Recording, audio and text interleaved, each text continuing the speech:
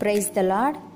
ఈరోజు దేవుని వాగ్దానము, యెహోవా ఆశీర్వాదము నొందినవారు భూమిని స్వతంత్రించుకొందురు, ఆయన శపించిన వారు నిర్మూలమగుదురు.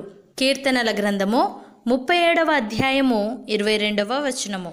సహోదరి సహోదరులారా, భక్తిహీనుల ఇంటి మీదికి యెహోవా శాపము వచ్చును, నీతిమంతుల నివాస స్థలమును ఆయన ఆశీర్వదించును. అపహాసకులను ఆయన అపహసించును, దీనుని ఎడల ఆయన దయచూపును. భక్తుడు ఈ విధంగా అంటున్నాడు, దీనులు భూమిని స్వతంత్రించుకొందురు, బహుక్షేమము కలిగి సుఖించెదరు. భక్తిహీనులు నీతిమంతుల మీద దురాలోచన చేయుదురు, వారిని చూచి పండ్లు కొరుకుదురు. వారి కాలము వచ్చుచుండుట ప్రభువు చూచుచున్నాడు, వారిని చూచి ఆయన నవ్వుచున్నాడు. దీనులను దరిద్రులను పడద్రోయుటకై యథార్థముగా ప్రవర్తించు వారిని చంపుటకై భక్తిహీనులు కత్తి దూసి ఉన్నారు, విల్లెక్కు పెట్టి ఉన్నారు. వారి కత్తి వారి హృదయములోనే దూరును, వారి విండ్లు విరోబడును అని. ప్రియులారా, పిన్నలనేమి పెద్దలనేమి తన యందు భయభక్తులు గలవారిని యెహోవా ఆశీర్వదించును. యెహోవా మిమ్మును మీ పిల్లలను వృద్ధి పొందించును.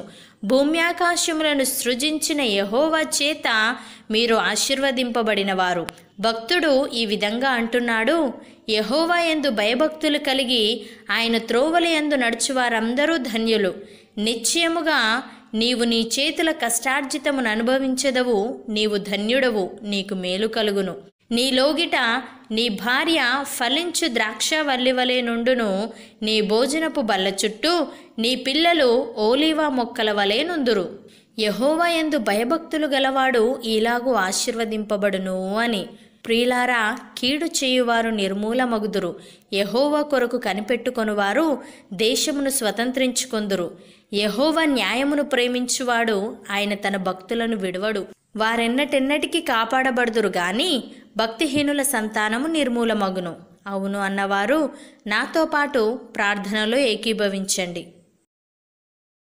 పరిశుద్ధుడా, ప్రేమగల తండ్రి, మీరు మమ్ములను ఆశీర్వదించి ఇతరులకు ఆశీర్వాదకరంగా మమ్ములను మార్చమని, ఉన్నతమైన స్థానంలో మమ్ములను నిలవబెట్టమని యేసుక్రీస్తు నామంలో ప్రార్థిస్తున్నాము తండ్రి.